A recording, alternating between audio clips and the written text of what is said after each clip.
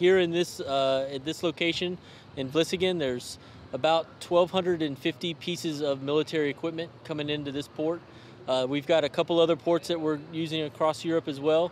But for this operation here, it's the largest of the three, and it's got a lot of the tanks and track vehicles coming for this brigade. So we're very excited about this operation. I think anytime the U.S. does an operation, we have several messages. One of that is partnership that for our NATO partners here, and deterrence for our adversaries across the world. So I think it's a great opportunity for us to partner with not only the Dutch, but any other NATO countries that we are working with and partnering with for this operation. The equipment includes large numbers of M1 Abrams tanks and Bradley fighting vehicles from the 2nd Brigade Combat Team, 1st Cavalry Division of Fort Hood, Texas. Dutch armed forces are helping with marine security and guarding the port area where the vehicles will be housed before they continue east.